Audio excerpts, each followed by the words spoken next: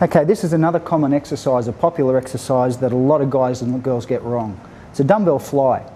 Now, the primary objective of a dumbbell fly is to overload the chest. Yet most lifters, most people that do this exercise actually use everything else but their chest. The key to this exercise is thinking that it's an isolation exercise. And now by that I mean, by definition, you're only really using your shoulder joint. These elbows, they're bent, but they don't move. They're not involved.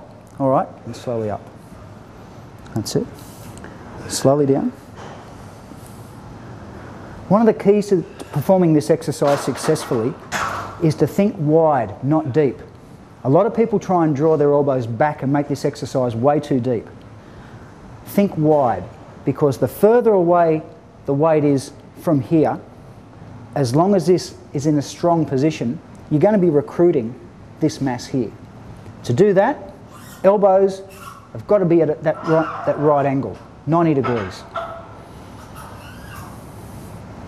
Good man. There. Nice and wide. Use this. Draw in with this. Draw in with this. Good.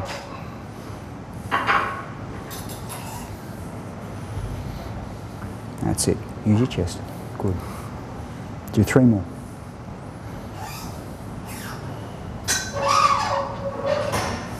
Good man.